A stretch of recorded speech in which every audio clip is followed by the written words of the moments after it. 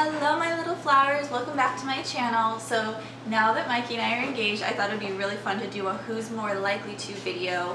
Yeah, our dog is going to be popping in from time to time because he literally just won't leave us alone ever, which is okay. He's our buddy. Yeah, he's actually being pretty good right now. So we asked you guys some questions on Instagram, and we'll have some of those, and we'll also have some ones that we found off of the internet, but this is just part one.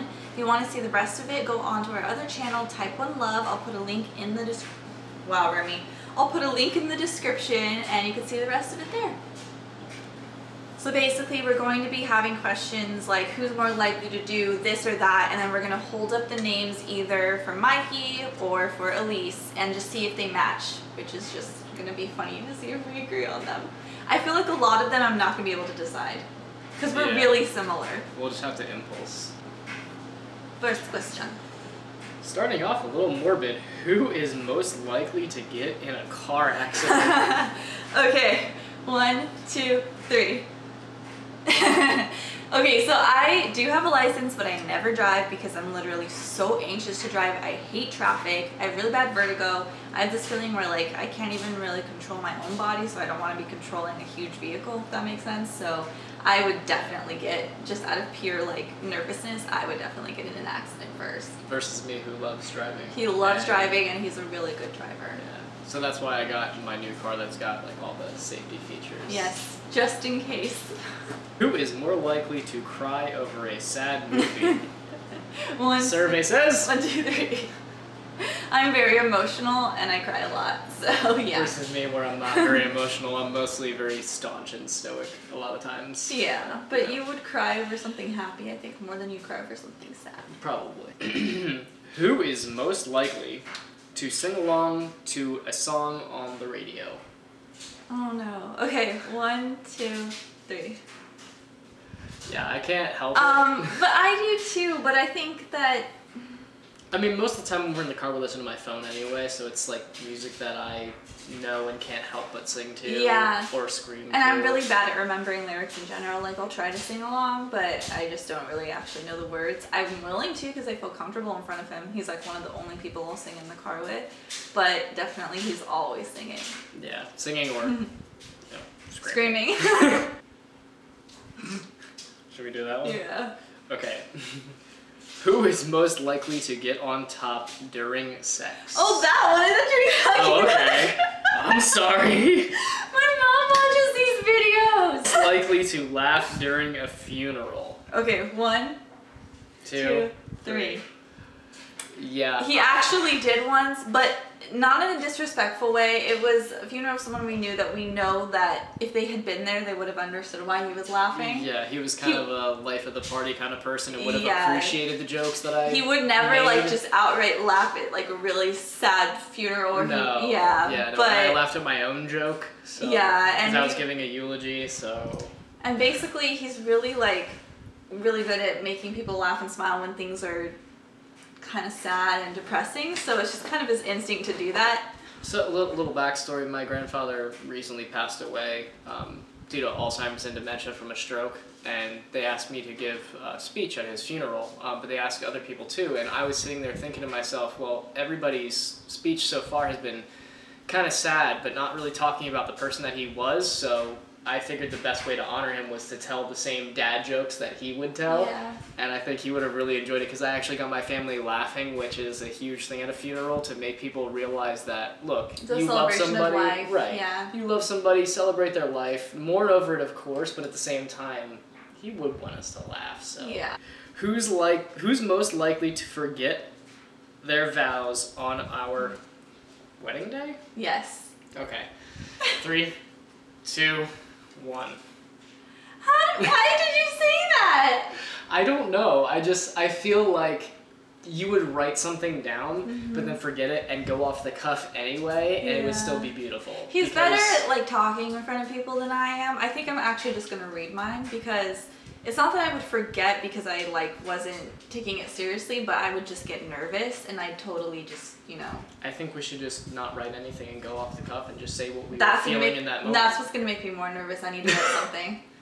I'm gonna go off the cuff because I mean, literally every presentation I had in med school, like I didn't really prepare too much for. I'm the opposite. I have to prepare. I'm good at public speaking because I mean the first show we ever played with my band was for like 150 people, and my stage fright went away almost like instantly because. And I performed dancing, but that's different. Yeah, like, it's not speaking. Memorizing different movements and stuff. Speaking is, oh my god, I'm not good at it.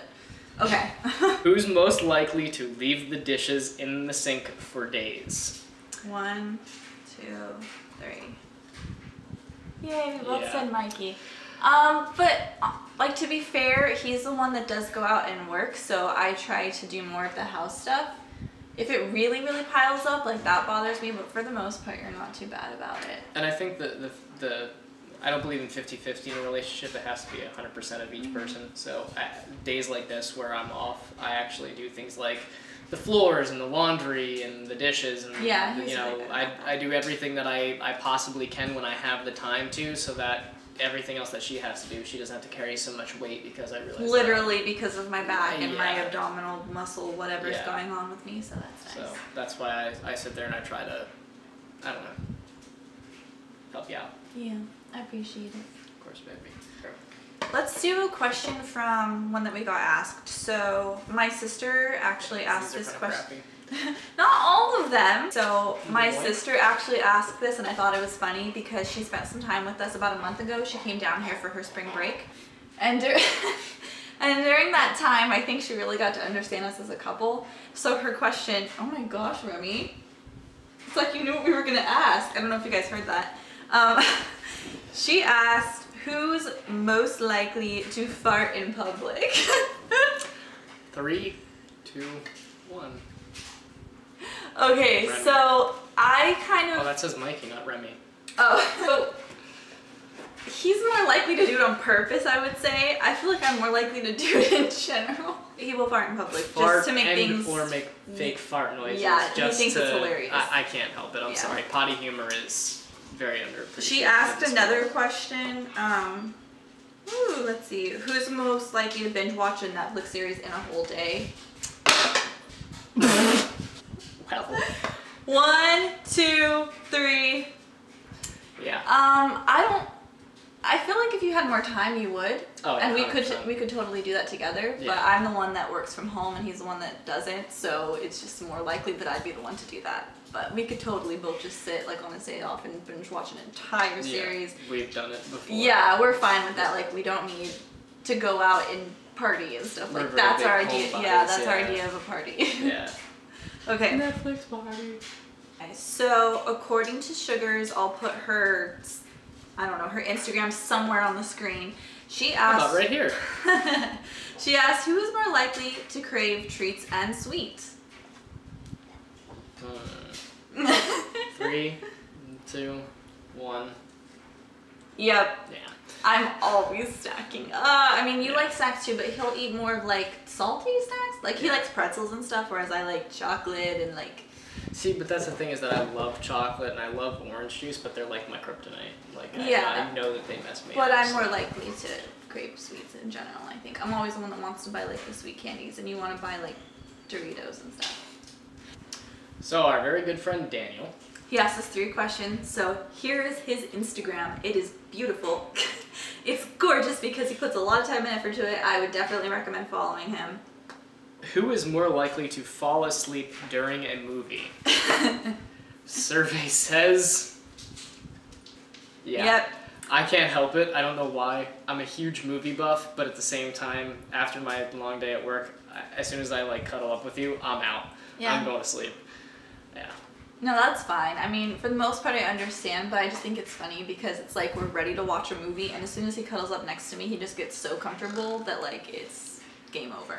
Alright, thank you guys so much for watching. Please give this video a thumbs up if you liked it, subscribe if you haven't, and if you want to see the rest of this video, please head on over to our other channel and subscribe there. Type in love. Guys, if you have any questions, if you send us any messages, we'll be sure to answer some in the next video. We can always do a little Q&A. Yeah, of course. Alright, thanks guys. Thanks guys.